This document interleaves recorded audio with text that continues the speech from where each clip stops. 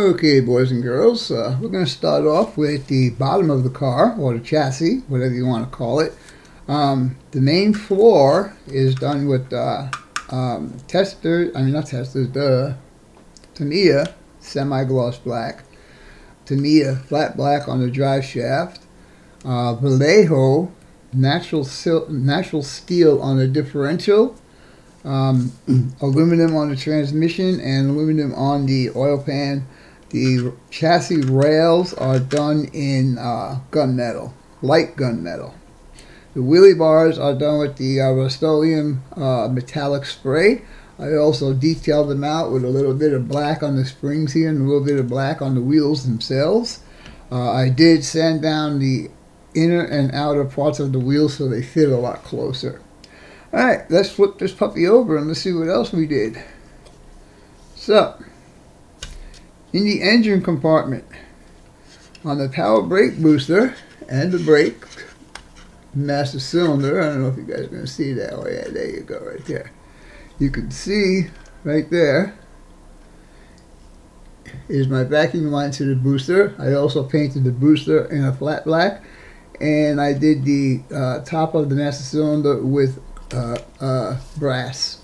Also added the XL super coil. You can see my spark plug wire from the distributor goes to the coil. Battery posts, a little bit of detailing on those. Did the caps with gold pen. Installed the fan and all the pulleys and stuff. These are aftermarket carburetors. I still don't know if the velocity stacks will work there. Radiator and the radiator support were painted in semi-gloss black.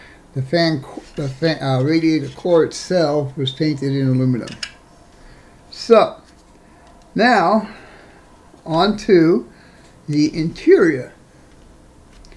On the interior, I told you guys I was doing those seat belts, and as you can see, there's all my seat belts. I made the lap belts stand up just a little bit to differentiate between the shoulder harness and the seat belts. Now, once this goes in here, and the roll cage goes in and gets secured. See if I can get that in there. Come on now. There you go. Then I will attach these parts of the shoulder harness to the seat belt, to the roll cage. But as you can see, this is how the interior is going to look.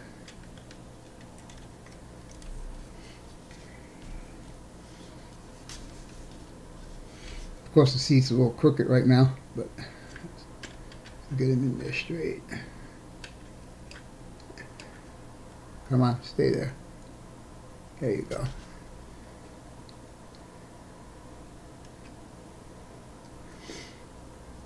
Let's see. The cooling system on the car. I had a little bypass hose way up here in the front. My heater hoses, and they have been drilled and go through the firewall and they're inside the car. Starter wires go down to the starter and hooked up to the battery. I painted the radiator cap. So yeah, this is it's looking pretty good to me. The radiator hoses were painted with rubber black, and I tried to make clamps by painting just a little bit of silver on the ends of the hoses. I know you can't see it, but the lower hose is down and in there. Oh yeah, you can see it. There you go. So, the only thing left now for me to show you guys is the body. Now, I am slowly but surely learning how all of this stuff works. When I first did the body, I didn't like it, so I restripped it and repainted it and da-da-da-da-da. As I was doing my wet sand on the body, I accidentally burned through right along this body line right here. So I had to make a decision what I wanted to do with this body. Do I want to strip it again and repaint it, or let me see what could be done? So I started looking at the instructions, and lo and behold, they give you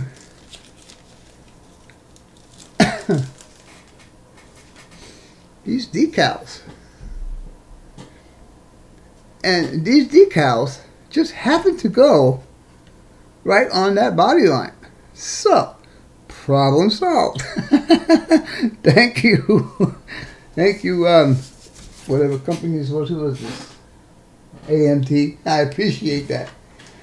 So, that takes care of the paint. So that alleviates a lot of my issues that I was going to have when I was trying to fix that little burn through. Now, I admit there are a couple of spots on here that need to get touched up. And when I did the door handles, I kind of messed up a little bit there. But I am still a newbie, and I am still learning all of this stuff. I think the paint on this came out okay. It's got a nice gloss to it. I'm happy with that. So we're going to let this paint job go and say experience number 12 or whatever. Anyhow, what I need to do to finish off the body is there's 2 chrome inserts that go there, and that's these 2 guys right here. And then along the rocker panel down here go these 2 long pieces. Now, I also tried to do the wheel opening moldings with chrome pen. I kind of got it okay. I kind of missed in a couple of spots. Again, this is all a learning process. Next time I will try doing bare metal foil. So, now that you've seen all of this, what I need to do, let me get this out of here so it don't fall. The only thing left for me to do on the engine is to install my headers. Now, the way the instructions say to do it is to put the headers on the engine and slip it, and there was no way that could be done. No way. So now, once these are like this, I know that I can fit this up in there and get it to where it belongs, twist it around, just like that, and bam, it's in there. And there it is on the bottom. So, I'll be doing that to finish off this model. So this model is this close to being completed. Okay, boys and girls, welcome back to the bench. And why am I showing you this box?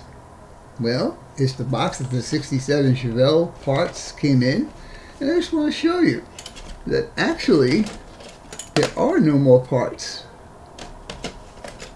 The only thing left on this one is the 2 hinges, which I'm probably not going to use, the factory seats that came with the kit, and a couple chrome parts that I need for the hood and the rocker panels. The carburetors, and I'm not going to use. I have to see if these velocity stacks will work.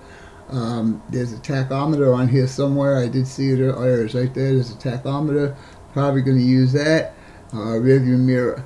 So, with all that being said, get that out of the way.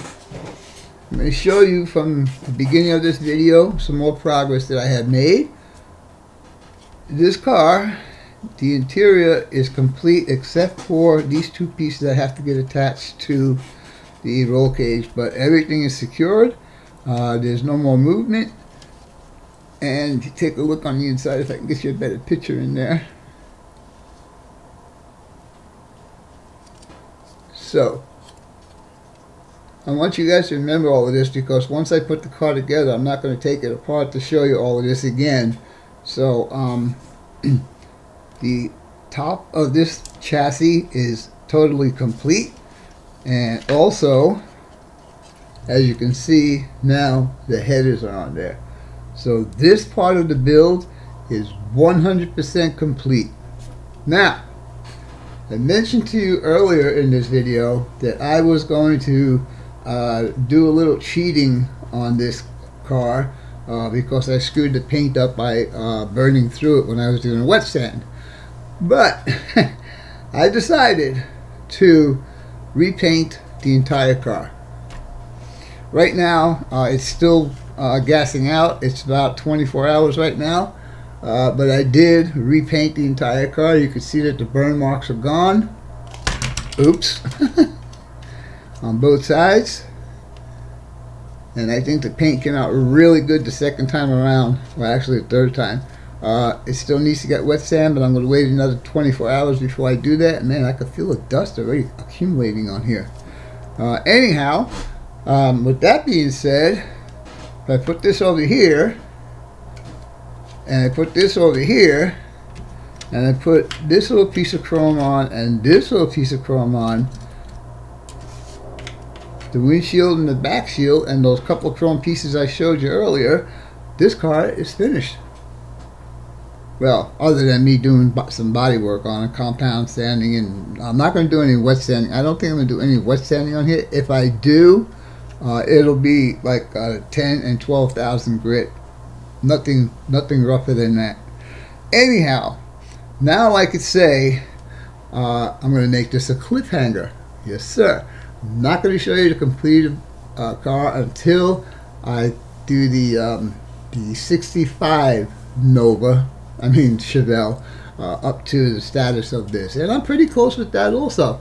So with all that being said, hope you enjoyed this video, and as always, your questions, comments, input, subs, shares, and likes are always welcome. For now, that's all.